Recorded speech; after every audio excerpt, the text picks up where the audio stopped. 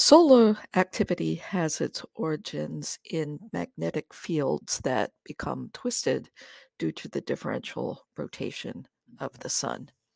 Here we're going to do a short magnetic analysis of a solar flare. Um, so depicted here are active regions above sunspots.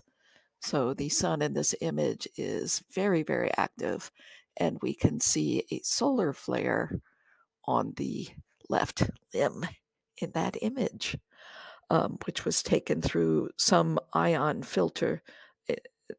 In other words, light coming from the sun from a highly ionized state of one of the atoms inside of the sun, whether it's carbon, I'm not sure which band it was taken in.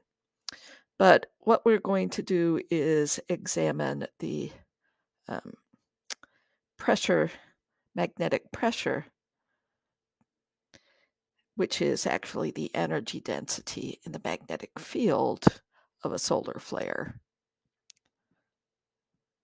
So magnetic pressure is actually the same as the energy density held inside of the magnetic field.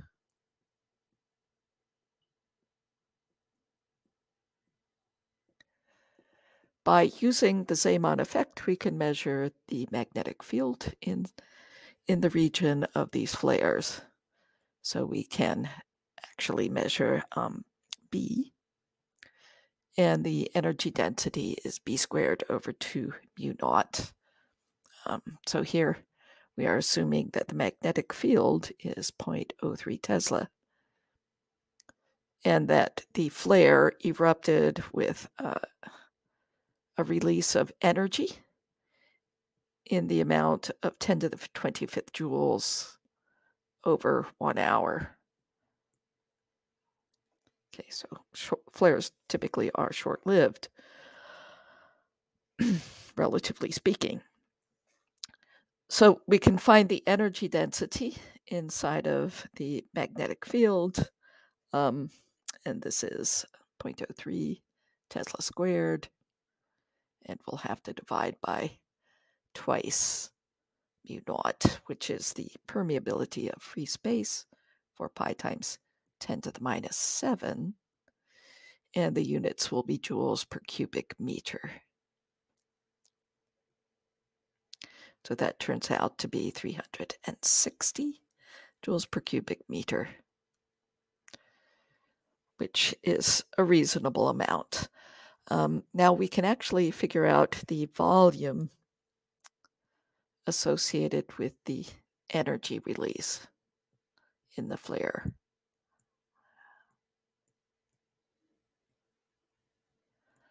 So we had energy is 10 to the 25th joules,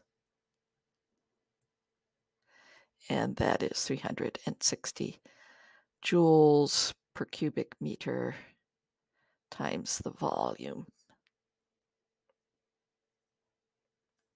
So solving for the volume, we find that it is volume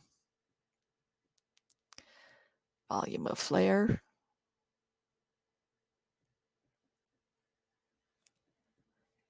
it's quite huge, 2.8 times 10 to the 22 cubic meters. And that's a little bit hard to grasp. So we are going to approximate the volume as a cube with a side of A.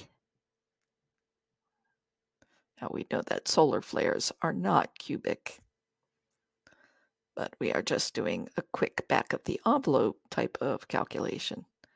Okay, so A cubed is equal to volume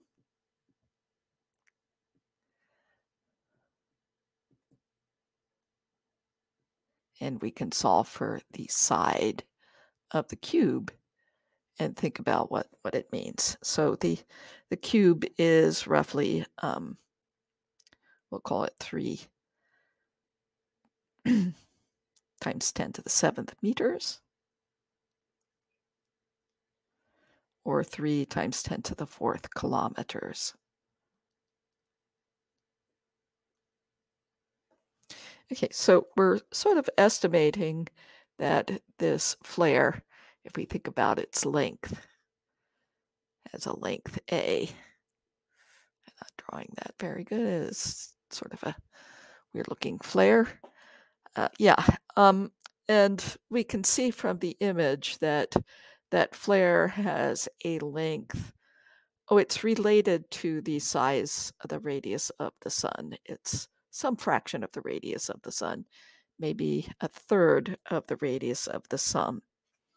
Okay, so in the image, and if we think about a typical solar flare, there probably is no such thing. They come in all sorts of shapes and sizes, anywhere from a few times the radius of the Earth out to several times the radius of the sun.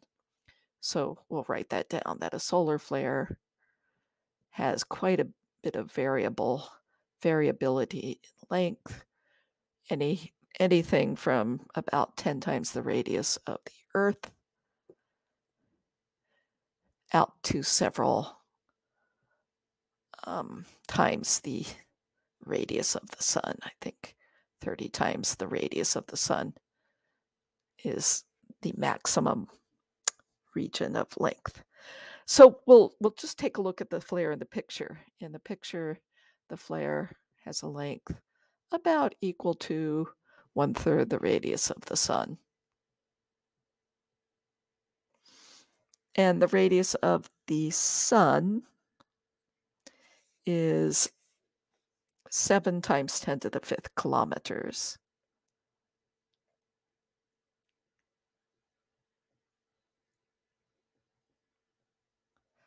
Okay, and we want to divide that by 3, so that's roughly 2.3 times 10 to the 5th kilometers, which is about the same order of magnitude as this cube, all said and done with the approximations we made. And perhaps we can say that the cube is representing maybe a smaller scale flare.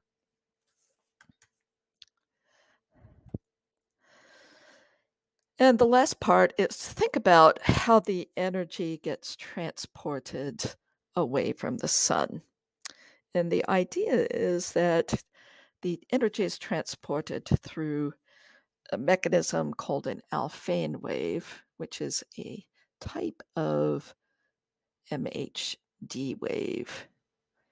MHD standing for magneto-hydrodynamic wave. The velocity of this magneto-hydrodynamic wave is equal to the square root of the pressure, magnetic pressure, or the energy density, divided by the mass density, and the square root of that. So we'll take as our density a typical density in the photosphere, 4.9 times 10 to the minus 6 kilograms per cubic meter. And we've already found the pressure was 360 newtons per meter squared.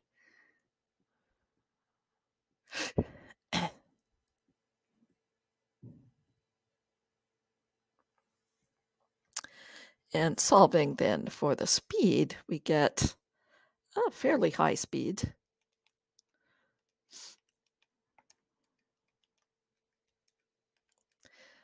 Roughly 8,600 meters per second.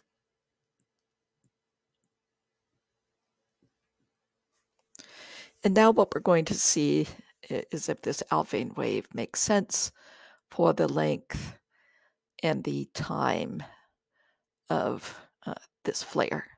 For the energy to propagate outwards took an hour over a length of approximately 3 times 10 to the 4th kilometer. Okay, so we're going to figure out the energy, the velocity of the flare, energy propagation. What is that? 3 times 10 to the 7th meters. divided by 1 hour, or 3 times 10 to the 7th meters, divided by 3,600 seconds.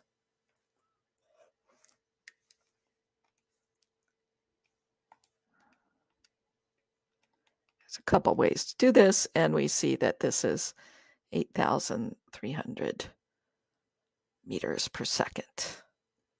So the bottom line is the energy propagation, the energy and its speed of propagation of this flare is consistent with the notion, the concept that it is being carried by an Alfvén wave.